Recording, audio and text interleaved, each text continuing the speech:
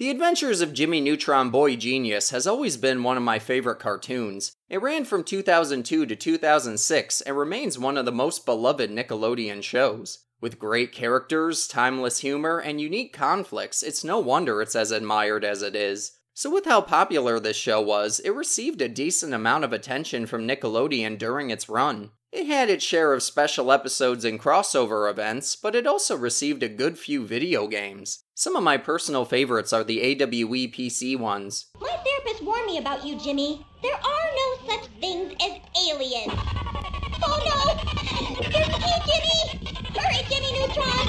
You're our only hope! Women. But I'd like to look at the games you could play online or by downloading them. Like with many other Nicktoons, you could keep yourself entertained for a while on the Jimmy Neutron section of the channel's website. So let's check out some of the games they had for us. Let's start with an amusing one. This is Backyard Smash Ball, something of a baseball game. In this, the Yokians are challenging Jimmy, Carl, and Goddard to a game of baseball to determine the galaxy's best team. Hey, it's better than invading Earth. It's very important to read and understand the instructions because it might seem a little confusing if you don't fully know what to do. You start off pitching as Jimmy, and most of the time, the aliens will hit home runs. Wow, they really are the best team in the galaxy. Why are we even debating this? You either click the mouse or press spacebar to activate this thing in the corner here. Then you have to time your maneuver just right to trigger the speed meter when it's full. Then you hit the button again when the effect meter lands close to the center. If your speed and effect meters are just right, you'll cause the Yokian to get a strike. It's 3 strikes and they're out. Then Jimmy makes this, very unusual face. I mean, look at that. Imagine waking up at 3 a.m. and seeing it looming over you. You're safe now. You can also change the ball you throw, but you only have a limited amount of bonus balls you can use per game. They're basically guaranteed strikes. Once you've struck the alien out, you can move on to the next segment. As Jimmy, Carl, or Goddard, you have to hit the ball with a bat. You can also cycle through different bats for a stronger effect, just like with the balls. Then it's roughly the same system. It's pretty easy to hit foul balls too. You get 3 misses, then it's back to pitching. This game is admittedly tough, and it also goes on for a long time. It can take up to 2 hours to win. Personally, I think they could have toned it down a little. It's hard to tell just how specific you need to be to throw or hit a ball the right way. It's also easy to lose interest if you keep doing this for a long time. At the same time, it has lively animations, and once you get the hang of the system, it isn't too bad. Though there's one other thing I'd like to mention. This game had a few secret codes to unlock bats and balls that are pretty cool to use. You can blow up the whole town with these. But guess how you figure out the codes? By purchasing a Wendy's Kids meal.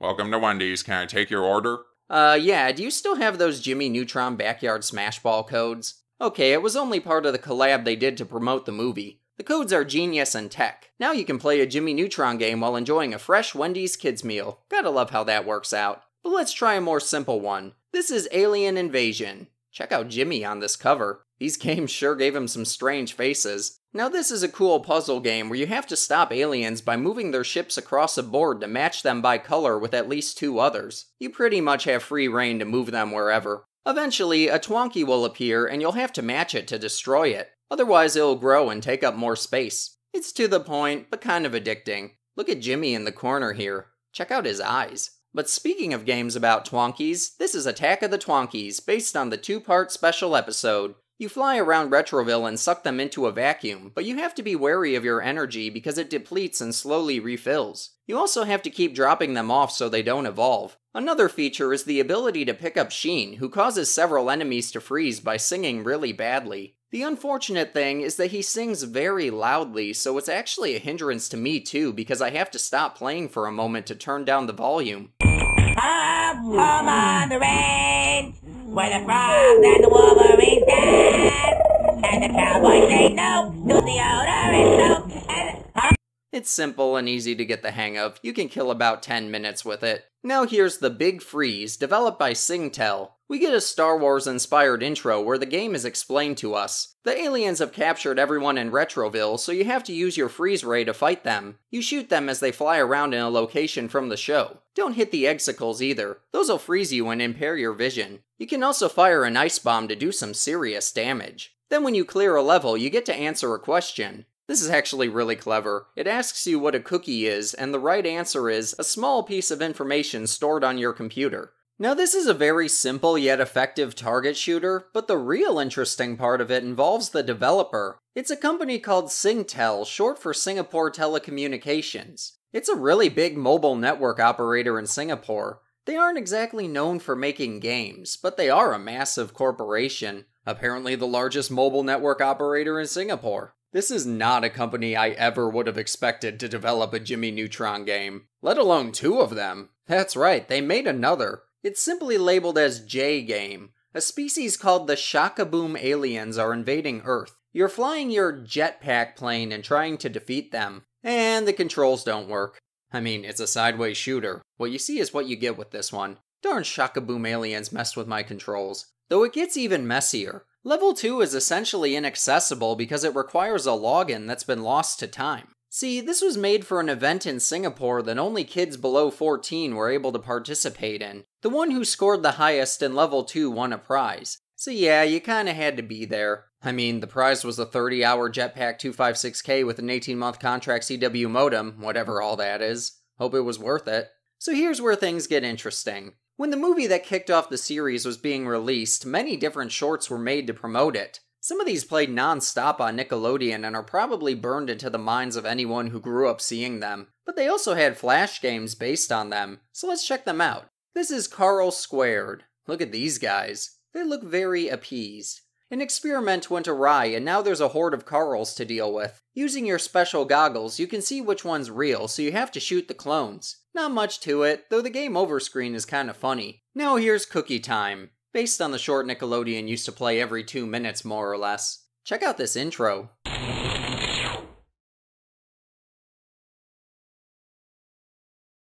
I mean, I'd probably make that face too. You need to get your time travel remote back, but you also have to run away from this dinosaur. You collect cookies as you run, and you can either eat them to refill your depleting energy, or you can throw them at the dino and make it slow down. You have to play strategically because you never know if a cookie's going to appear in time. It's an oddly complex system for such a seemingly typical game. One level goes on for a really long time, too. It's fun, though, and the animation is amusing. This one is called Hypercorn. Jimmy's having a dream about creamed corn, and you have to navigate a series of platforms to save your parents and Goddard. It's harder than it sounds because it's hard to tell where you'll end up jumping when you press an arrow key. If you fall over the edge, you get to hear this. If that isn't enough, the creamed corn shooting out of the platforms will really mess you up. This is really hard, and one that I can't seem to get the hang of. Then again, I'm not very good at games. So let's check out New Dog, Old Tricks. You're trying to prove to Cindy that your robot dog Goddard is better than her normal dog Humphrey. I mean, Goddard can talk after all. Is it dangerous? To prove your superiority, you need to remember the order Humphrey performs his actions in, then you press the correlating buttons to repeat them.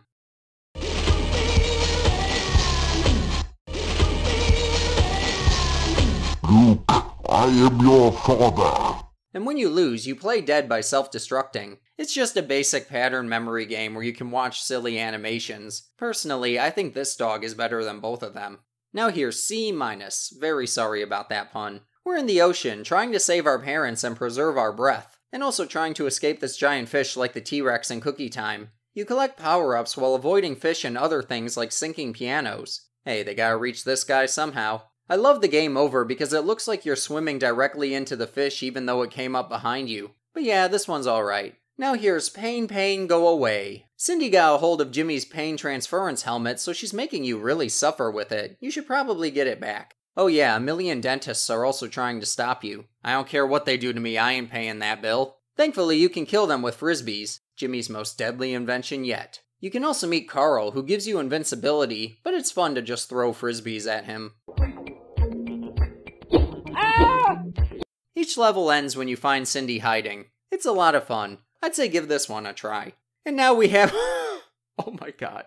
Look at Carl back here. What a face. Even Jimmy looks goofy. This is Ultralord versus the Squirrels. Angry squirrels are rabid for a taste of our boy genius. It's a lot like Pac-Man, but you have more mobility, which does make it a little harder to go where you want to when trying to get through spaces. You control Jimmy and collect acorns while avoiding squirrels, and later you also avoid Carl, who comes in with an army of spiders. Thankfully, you do have weapons you can pick up. Once all the acorns are collected, Ultralord appears, but then you have to reach him. How cruel of them to dangle victory in front of you like that. But then this happens.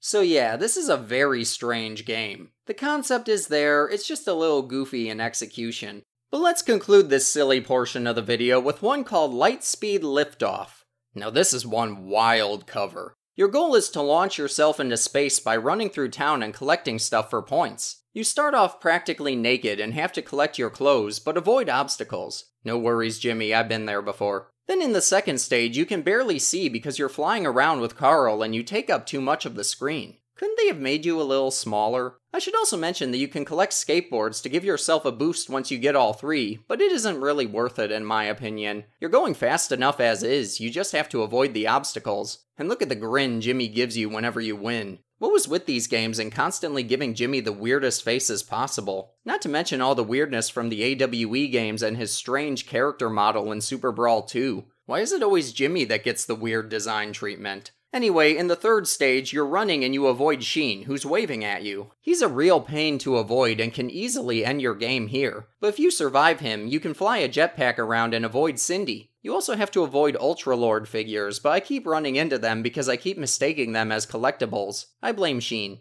Then in the final stage, you're in your rocket and collecting fuel. It's really hard. Overall, this one isn't too bad. A little rough around the edges, but decent enough. But now let's get on with a really good one. This might be the best one in the whole video, actually. It was developed by a company called Rasterworks, who also made a beloved shooter called Phosphor Beta 2. Like that, this is also a first-person shooter. Yeah, a Jimmy Neutron first-person shooter. Now that's creative. This is Invention Revenge. Jimmy's inventions have gone out of control and he has to destroy them with his goo gun. You start in his lab and jump around, shooting everything you see and trying to take them all out. Oh, that's, well, that's one heck of a thing to have in your lab, Jimmy. You get some really cool level designs as you jump across platforms and move into different corridors. There's a lot of attention to detail and every level has a very retro vibe to it. I mean, the city is called Retroville. The game is also very forgiving because it moves you to the next level even if you don't destroy all the inventions. The lair stage is cool, but the Retroville one is even better. You fight your inventions through the streets, but you can also go through the subway and reach different sides of town. Do they really have to put that on a billboard for all to see? Then in the final stage, you're at school and fighting robots through the gym, the halls, and a secret passageway that takes you to this awesome arena where you can bounce around and fight from different angles. So yeah, this is incredible. Might be one of the best Nickelodeon games I've played online. It's so much fun and I highly recommend it. It's short and sweet, but you can tell they put effort into it. Great job, Rasterworks. So now let's try another big one. One that pertains to a very familiar engine on this channel. It's been a long time since we've looked at it, but let's check out the Jimmy Neutron games that were made for the 3D Groove Engine. The 3D Groove Engine was utilized by many developers in the early 2000s, mostly for creating games based on brands or children's TV shows. Some of them received mixed reviews for a variety of reasons. Largely because the graphics were never that stellar, but a lot of people grew up with these and have good memories of playing them. There are a few games we can check out on this. Let's start with Space Blast. Developed by Andrade Arts and Gigawatt Studios. You're flying around in space and shooting at asteroids. What's not to like? You can also switch to first-person mode, giving you 2 different options for how to play. It's really awesome. I like this one a lot, though sometimes you can really overload the screen with the power-ups you collect.